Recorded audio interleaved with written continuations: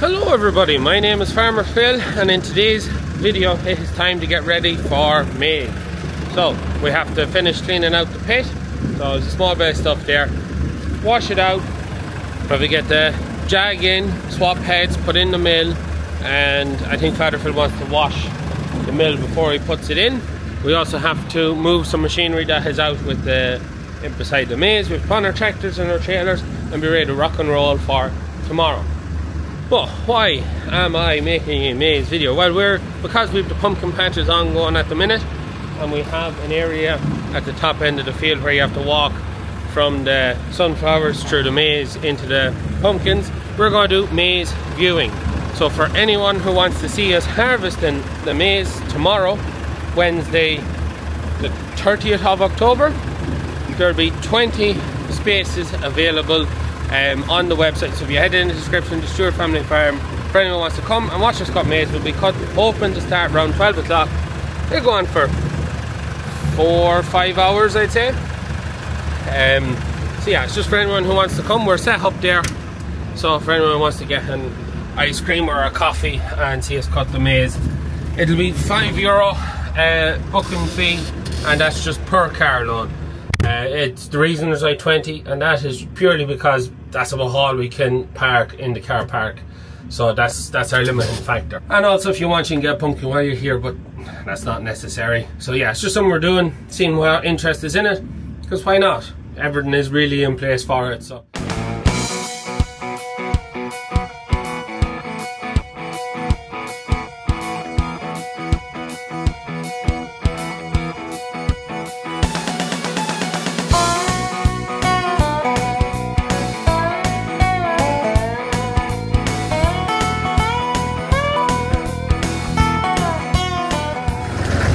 I'm on the yard scraper now. There's peacocks, there's gas yucksy around the yard. I'm scraping everything down into the dung pit. So we'll try and get it spread maybe this evening, the bit we gather. Keep the dung out of the yard until we can't keep it out of the yard anymore. Well, until we have to stop spreading it. Until then we'll keep it moving. So the jag is in the yard, the header is here, but before we go put on, Father Phil wants to give it a wash. So you're giving it a full wash down? No. Or what are you planning on washing? Just washing it out. You're washing the mill out. Now blow it down when we're finished cutting the maize. Blow it down. Yeah. That's what Father Phil wants to get at, is in here. It's one step. Where was open? Nice bit of dust in here. This is the mill here. So we have to take out the wedge, which that's the wedge there. So that's where the grass passes up through that and on up and out the spout. So the mill has to go in. It's basically 2 rollers, and it crushes everything that goes through it, so that it cracks all the grain, all the maize, corns on the cob. It cracks all of them, so that they are cracked and they can easier digestible for the cat. We always leave it in the harvester because it saves having to change it, because changing it is a whore of a job, because we also have one for maize and we have one for whole crop. And usually what we do when we want to change it, get the digger and take it out through the grid on the top. That opens up and you just chain in with the digger and then slew it out. Easy compared to going through this door. Co-pilot's in the cab ready to rock. Oh yeah, please watch it proceedings. So, right, we'll go get this washed off. So, that is the harvester washed. Rose is packing in the Bowser now because we're finished with it. If anyone can give me a recommendation for a good power washer, maybe a heated power washer for washing machinery, please let me know. We used to have a Karcher K4 and a K2. They're both broke, gone. We were using the Parkside, but Aldi's finest or Lidl's finest, and it's giving up the ghost. Rose got to get 99. Heron, check tyres, check that tips. That's all there is to be done with that. And then Father Phil's picking up the header, bringing it over to the house and service up the mill, service up the head, check gearboxes, put it all together, make sure she spins. We're ready to go tomorrow. Pit is washed and finished, and just a bit of yard scraping left to do. So yeah, anyways, I get this off for bro. No, you and Jess will be drawn. Jen's in here. Just not here? She's work. Oh. We'll figure it out. Troy will be there. We'll figure it out. We'll find staff somewhere.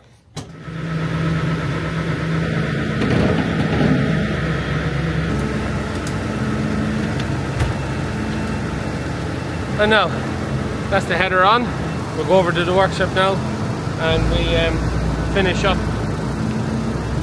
We'll get that service up with Father Phil, and yeah, one more trailer to sort out too. We'll pull out a trainer.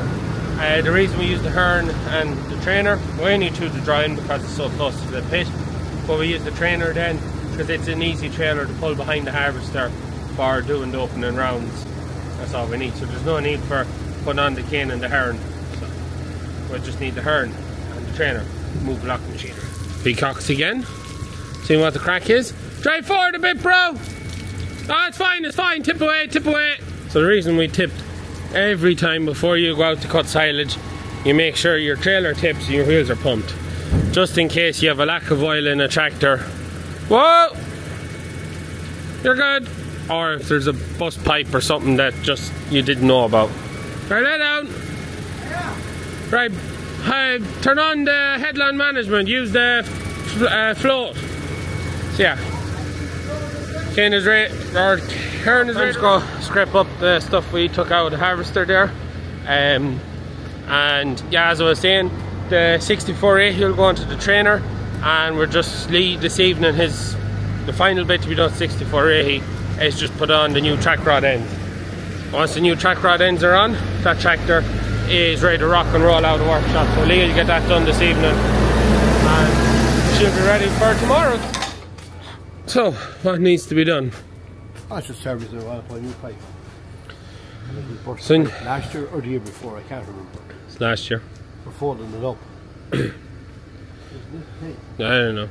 So, put on the shaft. You have 4 gearboxes to check. They used to be bright. Full bright. Yeah. Them discs. On the whole disc. And then we were cutting. Aye, that was back in the day when there was maize. Nearly every farmer had a few acres of maize. Everybody had 8 to 10 acres of maize. Yeah. Near enough everybody, and it just died to death with the cost. Completely disappeared. Died to death with the cost. So the knife runs up that way, and then what catches the stalk, so your stalk goes in there and it's running that way as the knife runs the other way, and that's what helps cut it. Catches it, pulls it round into the centre. Spiral laddie there throws it out of that and then into the centre, and it all falls flat. The lads on the top. That head is 25-year-old. 25-year-old. Yeah, I have it 15 years. That head was on the old harvester. Yeah. That's how that end of it works. And I'll just show you the mill, and then I'm going back inside to move the machinery from the maize. There's a couple of trailers and more I left in front of the maize because we're building at the shed. All the extra parking space I had got caught up with building, so then we had to start finding somewhere else to park stuff. So anyways, we come in here. This is what does the cracking. So you'll see the way that these are grooved. So I'm trying to remember, is our roller, I don't think the mill is like that. The mill has small grooves but not these large aggressive grooves, and them grooves are for just being able to catch grain, and then as it comes through, the two mills kind of align themselves. Now you can see there is space there, so that does allow, but it's just the gap is smaller than the size of a grain, so it comes through.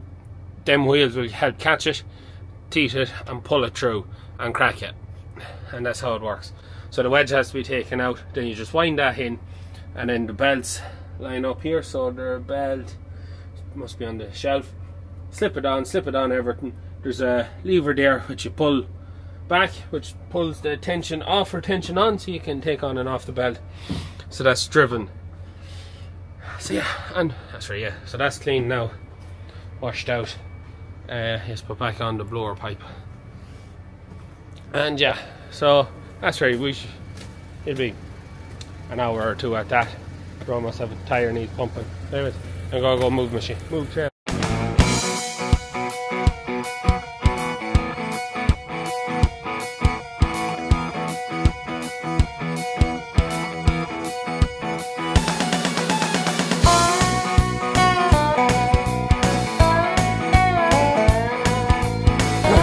So that's the header done, serviced up, greased, all done, shaft is on.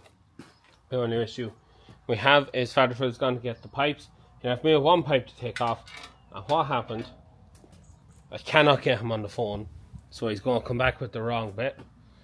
But there's a 90-degree end on it coming out of a block, and it rung. I was doing my damnedest to try and get it open without, because I knew by it wasn't right. I just kept trying and trying and trying, and it just snapped. And that's it. So just giving it its pre-spin now before we get to the field, make sure that everything works.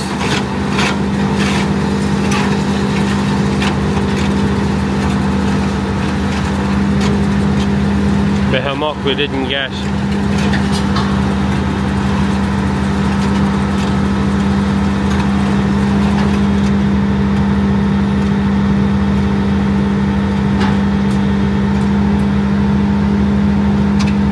Running pretty nice, there's no noise out of it, no squeaks or squawks out of it, so that's always a good sign.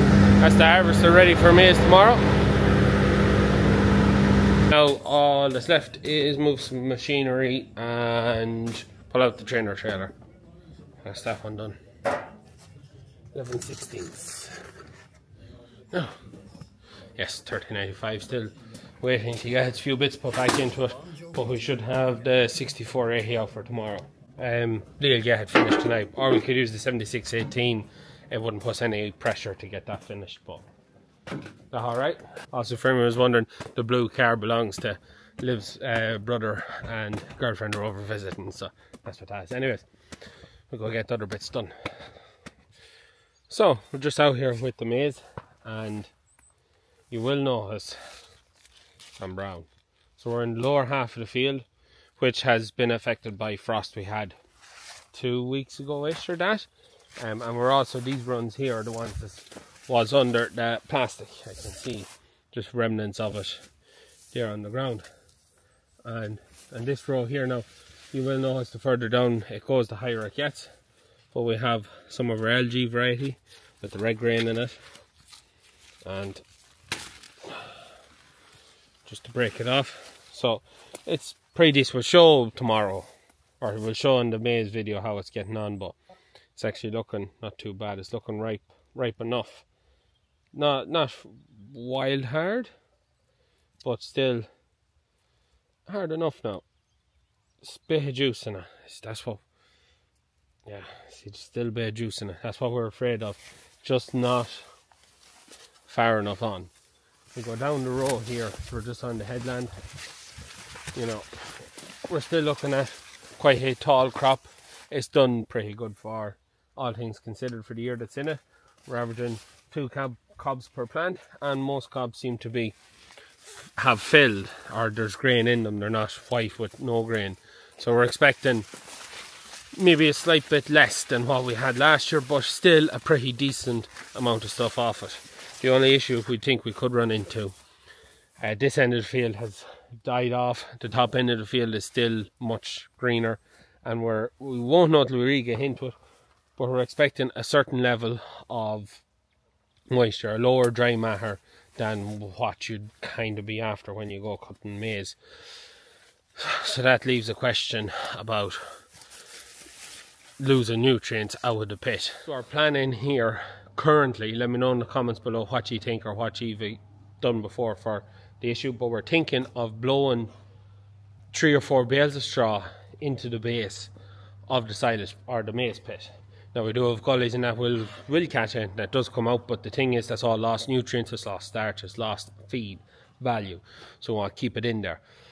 And we're thinking if we put in some straw, the straw will help soak it up.